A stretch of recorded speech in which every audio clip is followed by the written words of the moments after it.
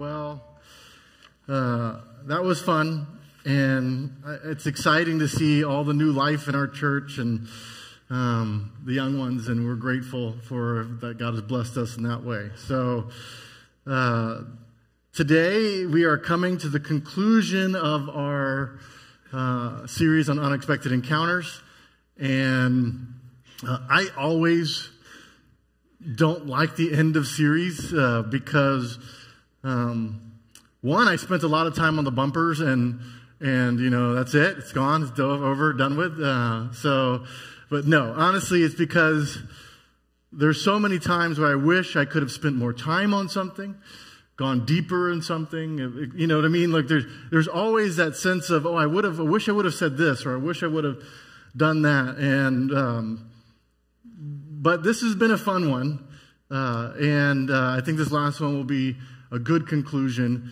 And I was just reminded as I was going through it, we get this. This whole series has been based on the fact that when you meet Jesus, He changes you, and you'll never be the same. When you encounter Jesus, He alters the course of your life. And I was thinking about, we get this, even if you are here today and you don't know Christ yourself and you're kind of still exploring, you have met someone in your life who has changed the course of your life. A spouse, a mentor, a good friend.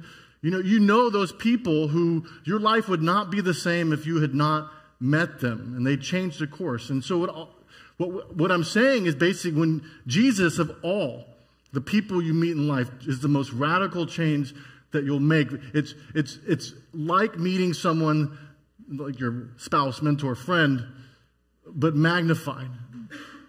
He is the one who changes life the most for any who meet Him.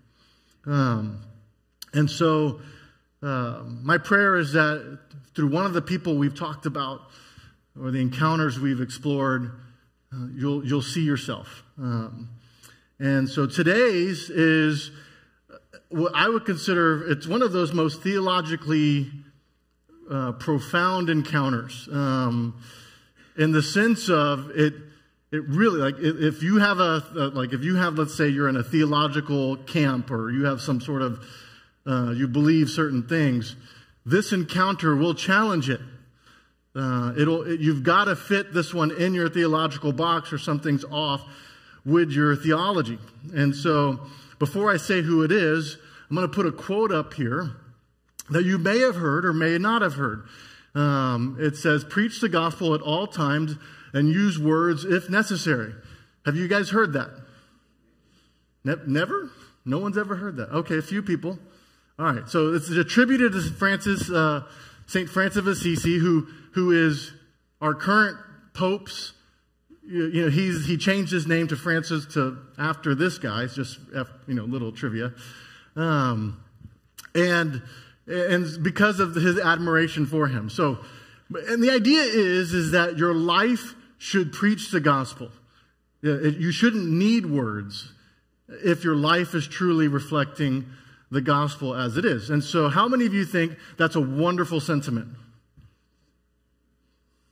Okay, I think it's hot garbage.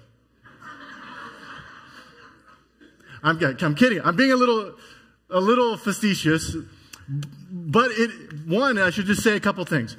Francis of Assisi never said this. It was, I guess, someone made it, and they wanted it to sound good, so they gave him kind of credit, but he never said it.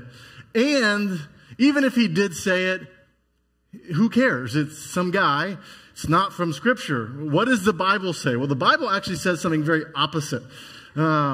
Romans 10:13-14. It says, "For everyone who calls on the name of the Lord will be saved." Fantastic.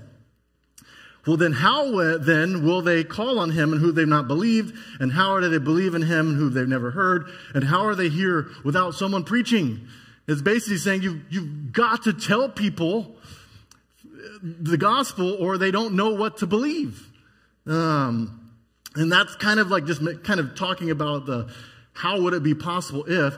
But Ezekiel actually really puts a burden of responsibility on us, and it says In Ezekiel 3:18, if I say to the wicked, that's saying if God says to the wicked, you shall surely die, and you give him no warning, nor speak to warn the wicked man from his wicked way in order to save his life, that wicked person shall die for his iniquity, but his blood I shall require at your hand.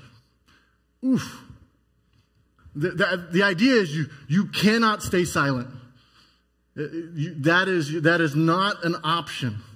And so when I think of that phrase, that's immediately where I go. I think, oh, no, you can't use words if necessary. Words are always necessary. Come on, you got to use words. Yeah. But today's encounter actually challenges me and my assumption, because the person we're going to look at today never had anyone preach the gospel to him. And it's the thief on the cross. The thief on the cross, if you guys know the story, I'll jump to the end. I'll ruin the surprise ending. He comes to faith, okay? Wonderful story. But you never hear of a story of someone saying, hey, thief, before you die, you need to place your faith in Christ. No one says those words to him. And he's also ruins the box of people who say you have to get baptized in order to be saved, because he didn't get baptized. And he ruins the box of people who say, oh, you've got to do your good works have to outweigh your bad works, because he just didn't have a chance or time to, he's being executed for crimes he committed, which he confesses he committed. And then he dies, but yet Jesus says that he will go with him in paradise. This guy challenges the box of so many, branches or thoughts on what must you do to be saved. And so even my own of saying, someone must present the gospel to this person and they must consent and then be saved, that it's challenged. This guy is one of those ones that as I dug into it, I nerded out. I'm sorry. But I love this story. And I'll start off by saying I feel bad for him a little bit. Can you imagine, the worst day of your life, where it is like you're going through the worst day, worst imaginable thing that could ever happen to you, and nobody even cares. No one notices. No one even goes, oh, man, stinks for him. And the reason being is because his worst day was happening at the same time that Jesus' worst day was happening. And if you ever want to be unnoticed, stand around a celebrity. And no one cares who you are. They just want to see the celebrity. And that's what basically was happening, is that he was basically invisible because Jesus' shadow was being cast over him. I mean, just think about this. When Jesus is being under, the trial of Jesus, and Pontius Pilate is kind of weighing, and people are chanting, and, all these kind of things. And so all of a sudden, he's in this cell, which is for the people who are going to be crucified today. And the jailer opens it up and said, hey, which one of you is Barabbas? No, I'm sure he may have, if he would have known, he would have been, me, and they could argue for it. But he doesn't know, and then he let Barabbas out, and he's like, oh, maybe there's going to be mercy on us today. No, they bring Jesus in instead of him, and, no, we don't even know his name, to be released. And then on the Via Dolorosa, which is the path in which they walked with their crosses from the cells where they were stayed to the Golgotha, the mountain upon which they would be crucified. There's tons of people around, but none of them even probably notice him. I wonder if he, if in foresight, or if he had any foresight, if he would have just ditched his cross and dived into the crowd, if he would have been able to get away. Because everyone was focused so much on the Jesus guy that he was barely even visible. And then when he's actually crucified and lifted up, I don't know to the right or to the left, but for some odd reason, I think he's on Jesus' right. Does anyone else, does anyone have a poll? The good thief, is he, when you imagine it, is he here or is he there? I don't know. So, any thoughts? No. Okay, all right. I don't know which side he was on, but whatever side he gets lifted up, there's tons of people around. But no one's looking at him. No family like Jesus has. No friends like Jesus has. Not even mockers or scoffers that are throwing, bystanders who are throwing insults at Jesus are there for him. And this is the craziest piece. Both Mark and Matthew say it basically the same way. This is Mark chapter 15, 25 to 32, and it says it was the third hour when they crucified him, Jesus. And the inscription of the charge against him read, King of the Jews. And with him they crucified two robbers, one on his right and one on his left. And those who passed by derided him, wagging their heads at him and saying, Aha, you who would destroy the temple and rebuild it in 3 days. Save yourself and come down from the cross. So also the chief priests with the scribes mocked him to one another, saying, He saved others, he cannot save himself. Let the Christ, the King of Israel, come down now from the cross that we may see and believe.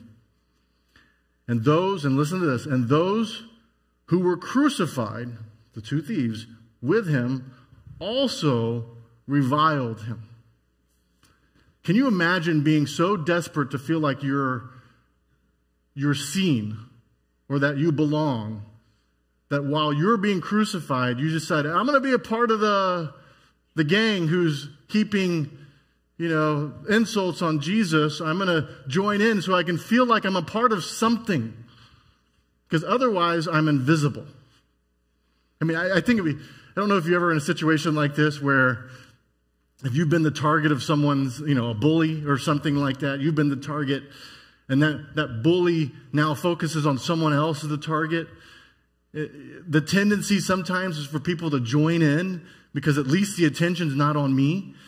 That's kind of how what this thief is going through. Is like, they're deriding and mocking Jesus. And at least it's not on me, and maybe I'll feel like I'm a little bit better than this guy if I join in.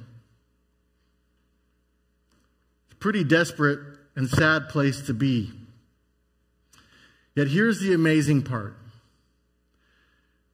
In the next 3 hours, something changes in this guy's heart.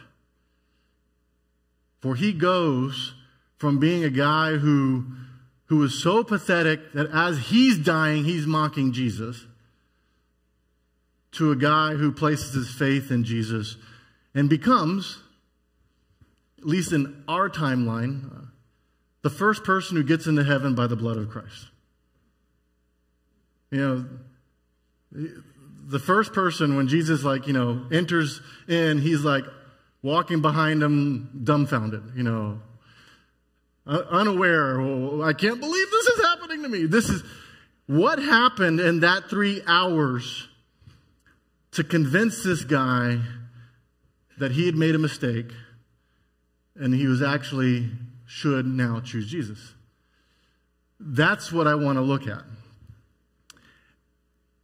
And the only thing that this guy had that was maybe a special privilege for him was that he had probably one of the most front row seats to seeing Jesus die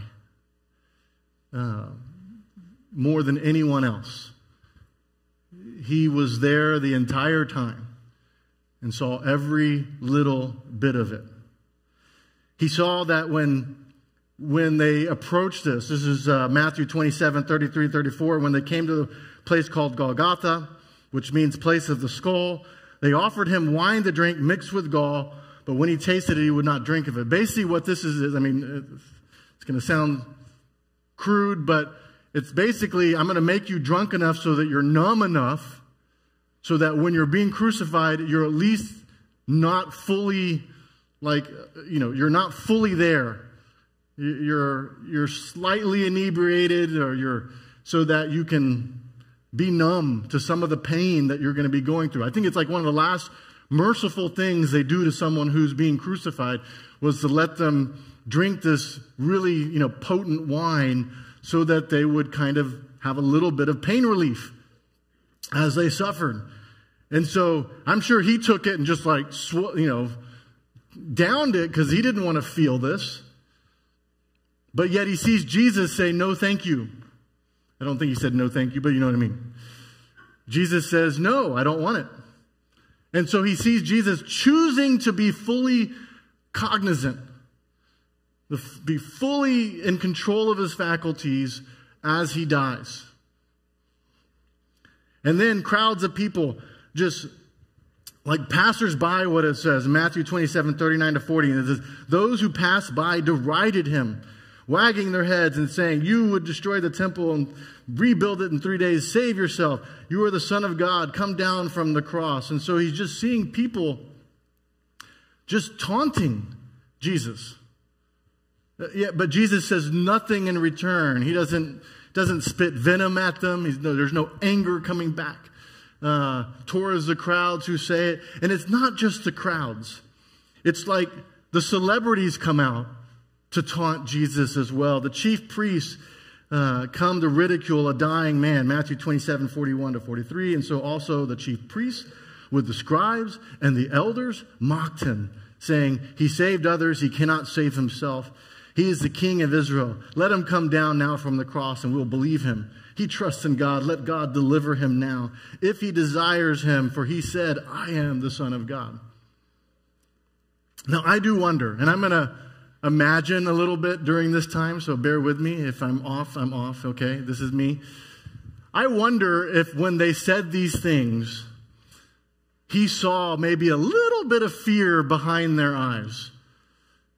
As they were taunting Jesus, saying, he claimed to be the Son of God. I would love to see you show up as the Son of God and come down off that cross. Then we would believe you. The reality is, if he came off that cross, they would be terrified and they would need to change their undergarments. You know that. Because they would have realized they just crucified the Son of God, and they would be terrified. And so I wonder if he saw something as they're like, please don't, you know what I mean, kind of thing, as they taunted him to come off the cross. They were really hoping he stayed on the cross. As a kid, you guys know, I was a superhero fan as a kid. And one of the things that I used to love was the old Incredible Hulk show. You guys remember the old Incredible Hulk show with Lou Ferrigno? And if you have, it doesn't hold up anymore. I'm not going to say it's like, but back at the time it was so awesome. And there was always these scenes. It's like, I feel like my kids' shows, it was the same plot every episode. Is that just you? But it seemed like the same plot every episode. But yet, Bruce Banner, who in the show was David Banner, but I'm going to say Bruce Banner, okay? All right, so Bruce Banner, who's the human form of the Hulk, would get into a situation and someone would knock over a building on top of him to kill him. You know what I mean? They wanted to get rid of Bruce Banner, and they would knock the building down, and they would say, we got him, he's dead. And then they would have that moment where you see his eyes and then he opens them and they're green, and then he's transforming. And the very next second, out of the rubble would burst the Hulk, and then those people would run terrified in every direction because the Hulk would then start tossing them. And that's what I imagine is happening here as these people think they're killing Jesus. That if this guy may think, if he comes off that cross, you guys are dead. He's going to come with an army. Can you imagine, the nails, popping out, and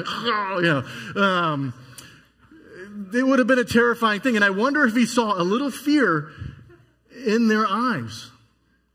But what he definitely saw was that Jesus did not respond. He actually seemed to show care for his ridiculers. Luke 23, 33 to 34 says, and when they came to the place that is called the skull, And they crucified him, and the criminals, one on his right and one on his left. And Jesus said, Father, forgive them, for they know not what they do. While, as they cast lots to divide his garments. So Jesus is up on this cross, and he's watching that before he's even dead, they're taking his stuff and saying, hey, do you want this tunic? Yeah, hey, how about this? Let's see what I get to keep and what you get to keep. And Jesus is saying, forgive them, for they know not what they do. And not only that, as he's suffering, you would think that he would expect people to care for him, but he's arranging for his mom to be taken care of. This is John 19, 26, 27. And when Jesus saw his mother and the disciple whom he loved standing nearby, he said to his mother, Woman, behold your son. And then he said to the disciple, Behold your mother. And from that hour, the disciple took her to his own home. This is not the behavior you would expect of someone who's being crucified. If Jesus is taking care of other people, being kind and forgiving of other people, the people who are doing this to him. And what I will say, and I'll go into a little bit more, it's he wasn't hearing the gospel. No one's preaching the gospel to Jesus, or not to the thief, I'm sorry. No one's preaching the gospel to the thief, but he's seeing it with his own eyes. Jesus Christ was crucified for the sins of others, so that he dies so that you might live. This passage doesn't tell us exactly how it happened, but at some point the thief's observation of Jesus changes his heart towards him. He sees this guy and he says, wait, he's not the bad guy that you guys are all saying he is. He's not. It's interesting. The other criminal, this is Luke 23, 39 to 41. It says, one of the criminals who were hanged railed at him, saying, Are you not the Christ? Save yourself and us. But the other rebuked him. This is the one we're talking about, saying, they could have just here right said, the one on the left, But no, the other rebuked him, saying, Do you not fear God, since you are under the same sentence of condemnation? And we indeed justly, for we are receiving the due reward of our deeds. But this man has done nothing wrong. In that statement, what you realize is that he's realized certain things. He's realized is that Jesus is not begging to get off this cross. He's not trying to save himself. He's there by choice. I wonder, and this is probably the most wonder, I wonder if he put two and two together when they said that, you said you would destroy the temple and rebuild it in 3 days. I wonder if he figured out that Jesus was talking about himself. I don't know. No one else did.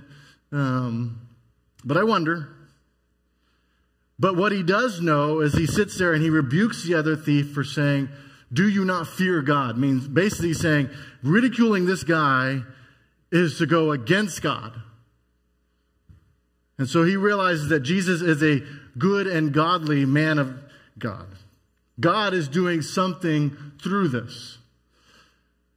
And as everyone mocks and derides Jesus for being weak, I think he realizes, no, this guy's actually stronger than anyone who's taunting him. Because if the roles were reversed, you would be begging and you would be crying and you would be spitting venom. He realizes that Jesus is a great man, and he realizes that Jesus is an innocent man. That he had done nothing wrong. This kind of struck me. They're taunting him they're saying, like, one of the ones is like, you saved others, why don't you save yourself? That's kind of one of their taunts. Which is just an interesting way of looking at it. That would be taunting someone saying, like, you fed the poor, but you didn't eat yourself. As if that's a bad thing. And at some point, if you hear someone saying, wait, so he saved all these other people and he's not saving himself, and you're criticizing him for that? Is that a bad thing? Is that something? And if you think about it long enough, you realize, wait, that's a bizarre taunt.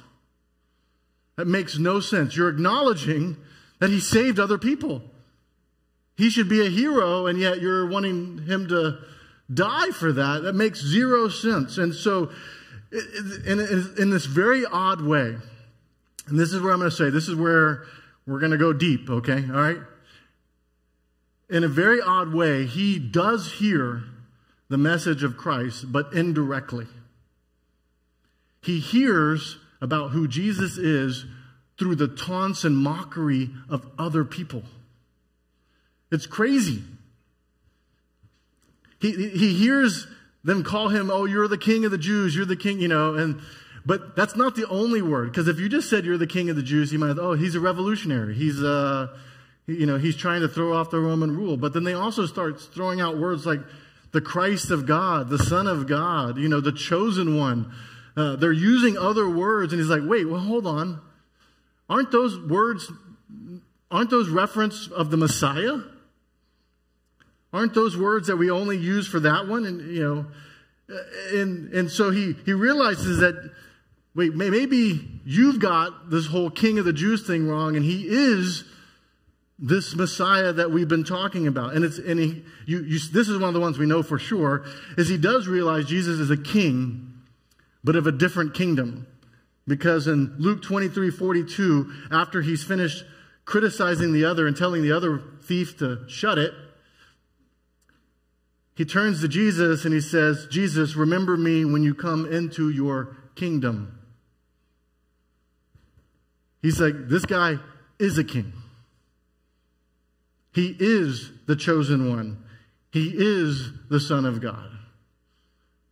And he's realizing that they were talking about the wrong kingdom.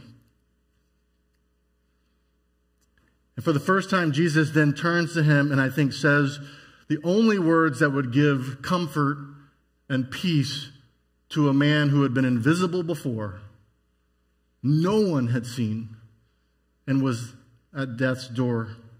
23:43, and he said to him, truly, I say to you, today you will be with me in paradise.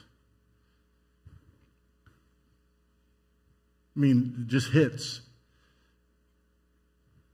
This guy had put together that Jesus was a savior. He was a king. And he was a good and righteous man just from hearing the people scorn and mock him. And was able to see how Jesus, and the reason he could put that together was because of how Jesus was responding in a way that was so unlike any other person. This isn't just a beautiful story of last-second salvation. It is a great reminder to us that sometimes, and this is the simple application that we can all take on, sometimes people look at how we live and how we behave and how we act and how we treat others, and that opens them up to the words that we say out of our mouths about what is truth and not truth. This guy was converted to Christ because of his behavior and then received the truth and came to know him. It reminds me of stories. It's been a while, but there are these stories of prisoner of war camps and Vietnam stories, Korea. I'm sure in any situation, oftentimes what they do in these prisoner situations is they try to, I don't know the best word, brainwash. They say things over and over and over again, use exhaustion and sleep deprivation, and they keep saying like, your nation is evil. You're, kind of trying to implant thoughts into your head so that you'll turn on the nation that you were fighting for beforehand.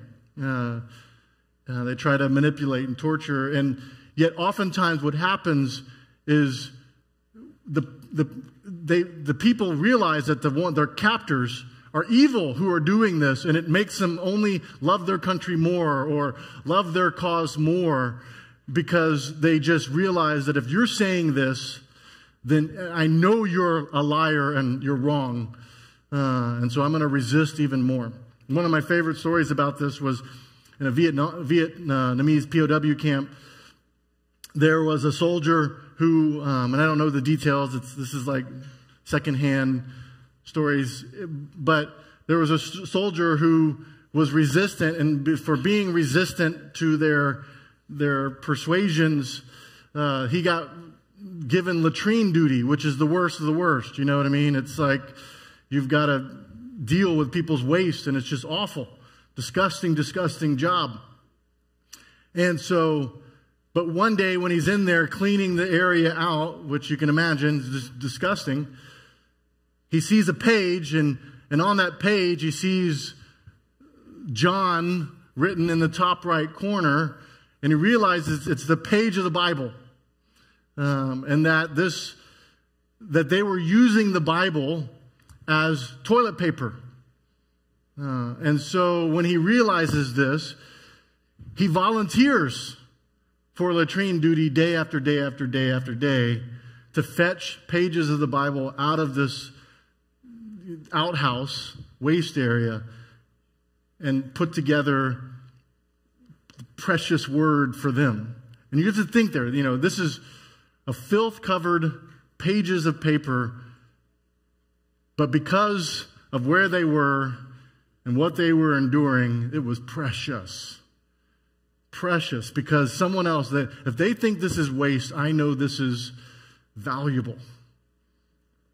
Sometimes when people see the behavior of those who mock versus the behavior of those who live by the truth, that alone lets them know who's in the right. It was the way that Jesus responded, that he realized you're twisting his words. And one of the most, I would say, divine acts of providence for this thief, they chose to mock Jesus with his own teaching. And so he got to hear Jesus teach because of their mocking of him. And he came to believe. I just think about, and this is going to be interesting. You guys are going to fall in one of two camps. There are the people who say nothing and try to just win people over by living their life. And then there are people who say, all they do is say stuff and don't live it out. And we tend to lean one way or the other, and you have to figure out. Because I think about, when you go someplace, and I'm sure you've been there. I remember when I was in college, I would walk the campus, and there would be a guy with the signs out about Jesus saves, repent or die, those kind of things. And everyone just avoided. They just walked around. They didn't want to have, and they saw it every day.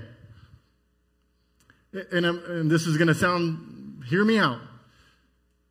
Maybe they didn't need to hear it again. They need to see him actually loving people and caring for them enough so that these words would be received. Does that make sense? Sometimes people don't need to hear you tell them that they need Jesus again if they've heard it time and time again. Sometimes they need to see you be Jesus to them and care for them and love them the way they ought to. Does that make sense? But the opposite is true too. Sometimes you can care for people and love them and do and serve and be kind and loving to them all day long. But at some point they need to hear that Jesus loves them too and cares for them. Because the reality is that what this thief saw was not just the words that Jesus died on a cross for your sins. He didn't just hear that. He saw someone literally dying on a cross for his sins. And that made all the difference. And we have to sit there and wonder, Am I just speaking words, or am I actually showing people that these words are true? That is the challenge before us. That's what this guy, I think, causes us to shoot for. And so I want you to hear this. The gospel does not, and this is, you can put this on, the gospel is not just meant to be heard, it's also meant to be observed. Does that make sense? The gospel is not just meant to be heard, it's meant to be observed. It needs both of these things. For if people don't observe it and all they do is hear it, then they might be turned off to it. And if people, all they do is observe it and never hear it, they don't know what they're seeing, really. And obviously the opposite is true as well. Gospel is not to be observed, but it's also heard. There's two sides to this coin. It makes me think about, when John 14:6 is the famous passage where Jesus says, I'm the way, the truth, and the life. When I think about that, and I don't know that I need to study this one a little bit more, but it makes me think he's more than just the truth. He's also the way, which means the choice you make, which path are you going to take, and he's also the life, meaning that how you live, he's also that too. And that's a great way of saying, am I making the choices? Am I living the life? Am I speaking the truth? Because it's not just one of those things. He's all three. If we hope for people to encounter Jesus for themselves, we need to tell them, but we also need to show them what it means to live and love Jesus like we do. So if I were to sit there and modify that wrongly attributed quote by Francis of Assisi, I would basically say this: preach the gospel at all times, amen, with your words and your life. Let's pray. Lord Father, thank you so much for the thief on the cross and what he teaches us and how he challenges us to demonstrate what it means to know your truth in a way that impacts our behavior, how we respond, and all of it. I can't imagine, Lord, not just to actually see Jesus give his life to save others. I was struck by how one thief said, save yourself and save us. But the other thief knew that in order to save us, you could not save yourself. Help us to see what a remarkable thing you did. And help us to be impacted and forever changed because of it. We love you, Lord. It's in Jesus' name we pray. Amen.